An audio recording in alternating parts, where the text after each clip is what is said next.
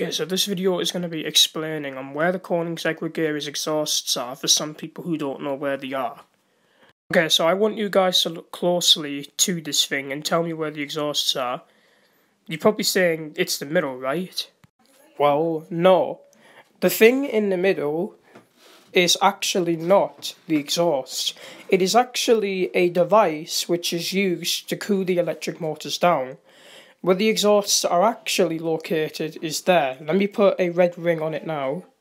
There. That is what the exhausts look like. They are in the shape of the diffuser, which means that they are disguised with the diffuser. Once you look at the back of this thing in the game, in a racing game, or any other, like real life, it can be kind of difficult to spot, really, unless if you have a closer look. Also, there is some racing games that also get the koenigsegg regera's exhausts wrong, such as Forza Horizon 3 and 4 and The Crew 2. Need for Speed Payback has done this right. Yeah, so they know where the exhausts are.